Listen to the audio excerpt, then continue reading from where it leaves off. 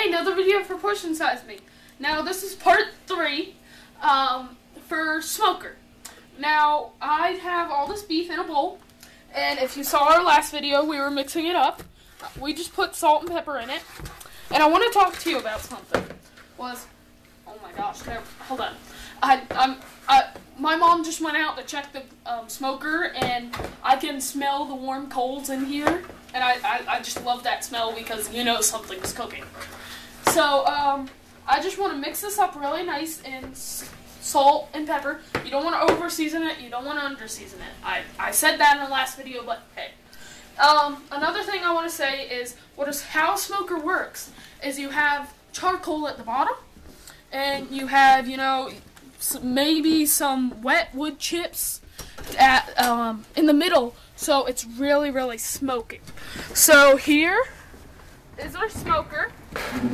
It's right here. Why don't you come look at it? You see we have the wet wood chips. That's what gives it a lot of smoke. And so we're just gonna lie the beef over the grill, and you won't hear it sizzling right now because it's not up to full temperature, but this will take 4 to 6 hours to cook. And when it's done with how we're making it, we're not sure how it started, but it's a little bit harder than normal beef jerky. And oops, I accidentally, that's a mistake. So let's fish that out.